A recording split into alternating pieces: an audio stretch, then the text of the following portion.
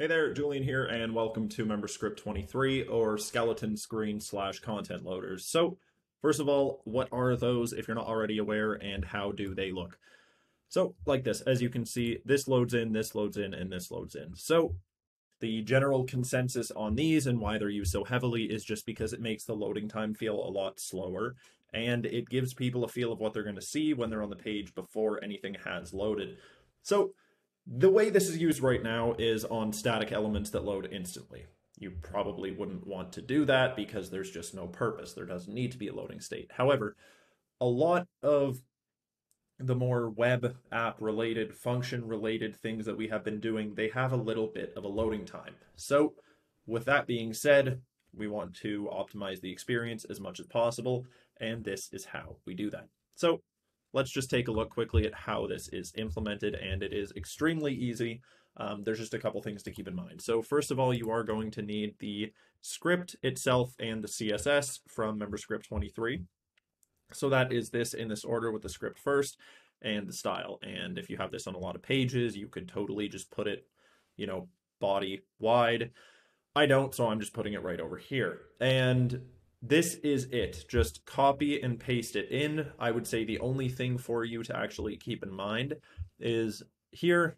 I will explain that in a sec, but there is a duration set. So basically, let's take a look at one of these elements. So this text one here, this has a custom attribute set, which is ms-code-skeleton. That is what is going to make this happen. It is that attribute, and then you'll notice this 1000. So that is us specifying the milliseconds that we want this to happen for. As you can see, this one is 2000, this one is 3000, and how does that actually look? Again, with that context, as you can see, 1, 2, and 3. So that is how you specify it. The other thing we have in here, that duration, is simply the backup in case something other than number is written in the value. So if you just write like skeleton again in the value, it'll be 2 seconds. Anyways, so we have that, and that is applied to, as you can see, all of these attributes. Now, a couple things to keep in mind, which are dealt with here. One of which is that it is going to take up, as you can see, this box in Webflow. So if I go here and I take a quick look at the height, I have it set to 1.3. But actually, this one is not a good example. Let's take a look at this one, and let's go ahead and set this to 1. What is going to happen if I publish this? As you can see, this little tail of the Y is sticking out, and what we're going to notice is that, well, we can see it below, and that doesn't look good. So you're either going to need to set the line height, which in this case I'm totally fine with, or you're going to have to set some padding just to give it a little bit of wiggle room. That is it on that front. The other thing is this. These can only be rendered within div blocks. So the way that it shows up for the text is totally fine. You can add it directly to text, and it is perfect.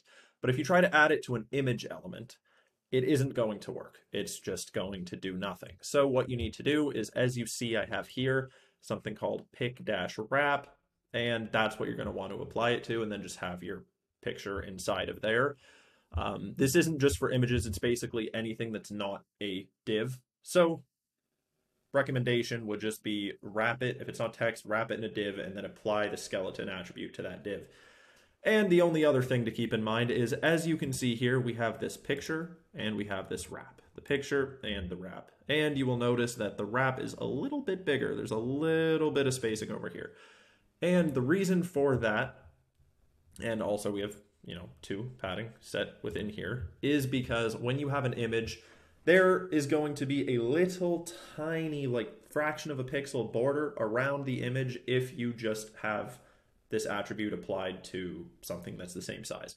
So you just need to give it a minimum of 1 pixel room added in there, and then you will, as you can see, have this very smooth looking circle loading. And that is it. Setup is super easy, but you do need to just keep those things in mind. Otherwise, it is either not going to work or it's not going to work how you expected. So that's it. That is how you set up these skeleton loaders, and I will talk to you soon. If you have any issues or requests, just let me know, Julian at memberstack.com or in the 2.0 Slack. Have a great day.